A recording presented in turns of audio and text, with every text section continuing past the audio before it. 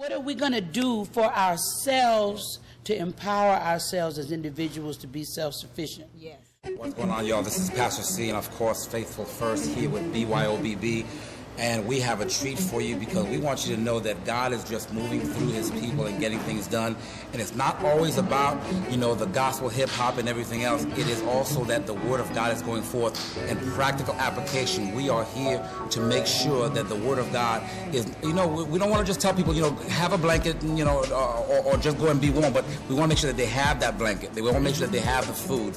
And we are here today at Hosea Williams Feed the Hungry and Homeless Foundation.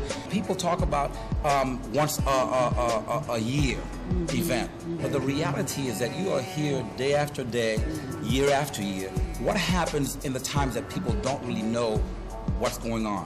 What happens? Well, the year round is the ministry that goes forth every day. We have people here every day coming to get food baskets, and many of them come in and they just burst out into tears when they get the food, and then we end up having a prayer service, and then people end up getting saved in the office. Amen. So it's just full-time ministry. There's counseling going on. There's soliciting mailings all the time. There's dealing with the media and trying to get the word out because people don't know we're year-round. There's crying with people, holding people, touching people. People, many times, because of technology today, they think they can get in the chat room and have friends and be touched.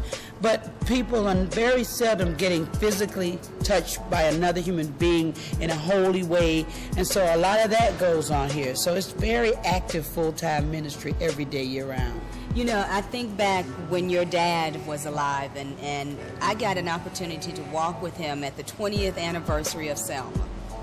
And I remember thinking, I am so small to be standing next to this great man. And he would pat me on my head literally and say, baby, now let's go. And I remember shaking and thinking, this is history happening before my eyes all over again. What is it like to live within the legacy of your father and know that he handed you the torch to continue this mission, because the history behind it is awesome as well? Yes.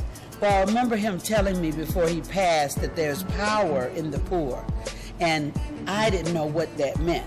I said, how could that be?